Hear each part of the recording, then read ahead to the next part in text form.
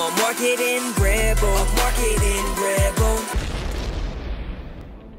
All right, Nick Kennedy here, coming at you with another video on the 4 strategies for making your business more fun and more profitable. So business, sometimes we get into it and it gets stressful. We don't like it. We get burnt out and we decide that, you know what, maybe the grass is greener on the other side. So what I want you to do is I'm gonna talk about these 4 different strategies that will, these are 4 of many different strategies, but these are 4 good ones for you for making your business more fun and profitable. Number 1, you gotta stop focusing on your weaknesses. You ever hear someone says, hey, make those better? Or as entrepreneurs, A-type personality, sometimes what we wanna do is for some reason make our weaknesses good. And that's not always the best thing to do. Sometimes you just have to admit that some things that you do suck and you're not good at it. It's okay. It doesn't make you less of an entrepreneur or a business person or person in general. It just means that you're willing to admit that you're not good at something and you're gonna go hire someone to help you do it. That right there is gonna make your business more fun, and in turn will make your business more profitable because you're gonna free up your time and make more money. Because think about it, when you're doing something that's a weakness that you're not very good at, what's the last thing to get done in the day? That work. What's the thing that takes your most brain power and activity to try and figure it out? That as well. So that's something you don't want to mess with. So it's going to free up your time, and because you can take that brain capacity and power and everything, put it into something else, it's going to help you make more money doing activities that you're more suited for. A second thing that you can do right now is don't work for the same dollar twice.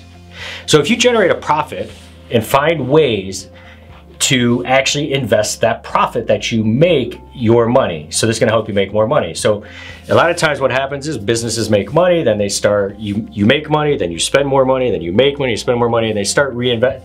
And now not all investments are equal, right? So a lot of people say, I reinvest in my business. How do I know? Because I've said that all the time, where I'm like, oh, I'm only investing back in my business. Sometimes I invest back in the business, but it was the wrong things and it did not produce revenue, and I ended up working for that same dollar twice. So some things that you can do: take a percentage of your profits that you make, and the dollars that you earn, put it into stocks, put it into crypto, put it into e-com partnerships, put it into real estate, things that start producing cash flow and long-term wealth for you, and more holding pieces for you.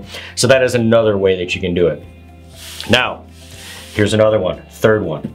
Stop grinding every day. Stop grinding, hustling, balling out all day, and start leading.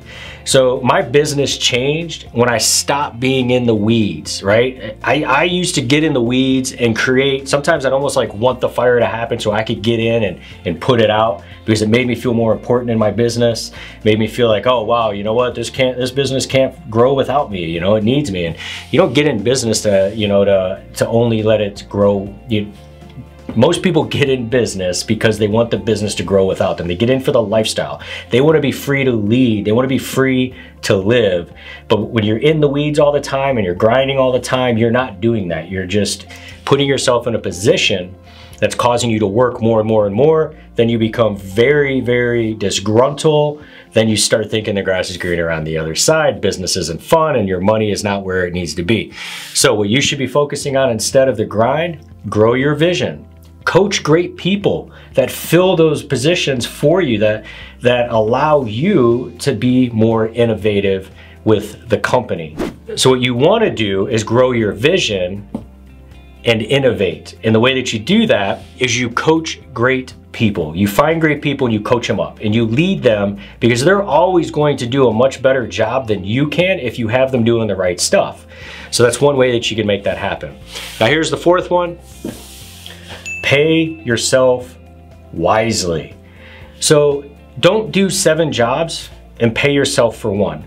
I've seen a lot of times where businesses start growing and the entrepreneur and the business owner is doing all these different jobs, and then they're paying themselves a pittance, just pennies on the dollar for the work that they're doing.